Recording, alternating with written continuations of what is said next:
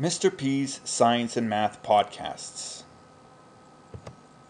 For more science and math concepts, search me out on iTunes by typing Papa Podcasts. You can contact me at papapodcasts@gmail.com.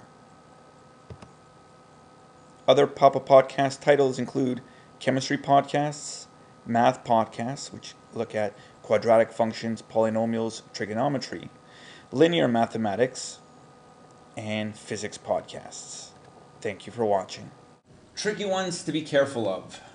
Y is equal to x plus 5. It's not really considered a tricky one, but it's a common mistake when we have just the letter. And so what we're going to be looking at is the equation y is equal to mx plus b.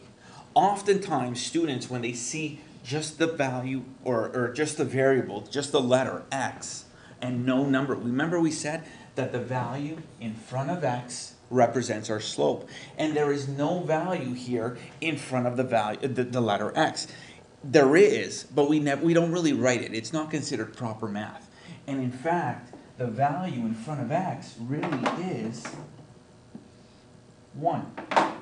So, thing to note, if there is no number in front of x when the equation is in the form y is equal to mx plus b, then the value of the slope is 1.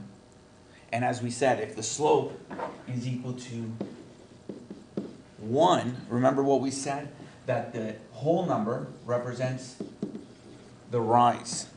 Now notice how there is no run value, but the run value is always 1. So the run value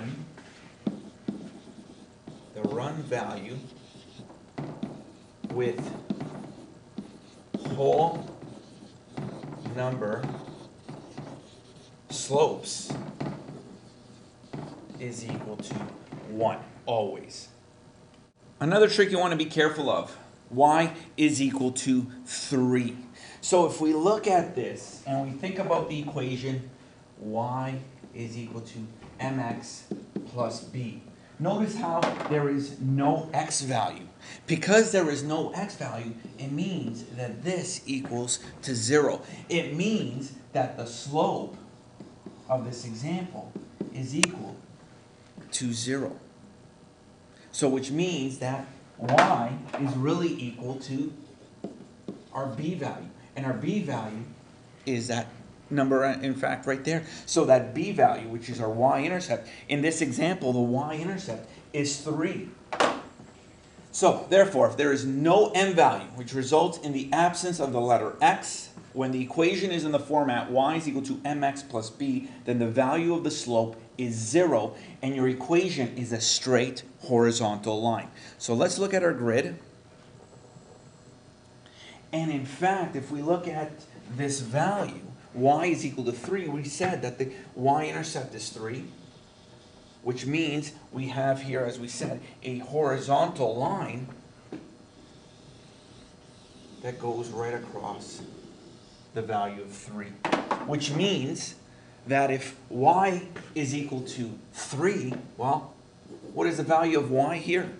What is the value of y here? Here, here, here, here. The value of y is always 3. So y is always equal to 3. And that's really what that equation represents. There is no slope, and keep in mind that when we have a horizontal line, a slope is 0.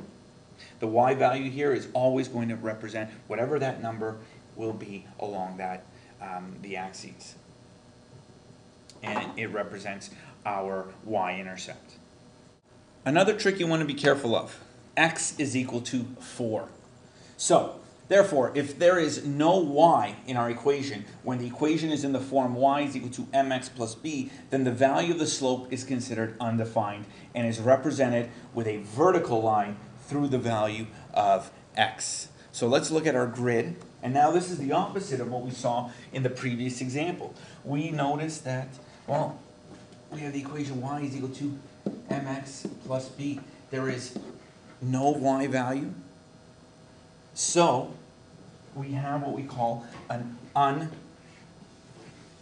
undefined slope, which means an undefined slope is a vertical line going through the value of x. So our x value is 4. Okay, so we're looking here at the x-axis, which means that it goes vertically through the value of 4. So the value of x at every single one of these points, x is equal to 4. And the slope is undefined.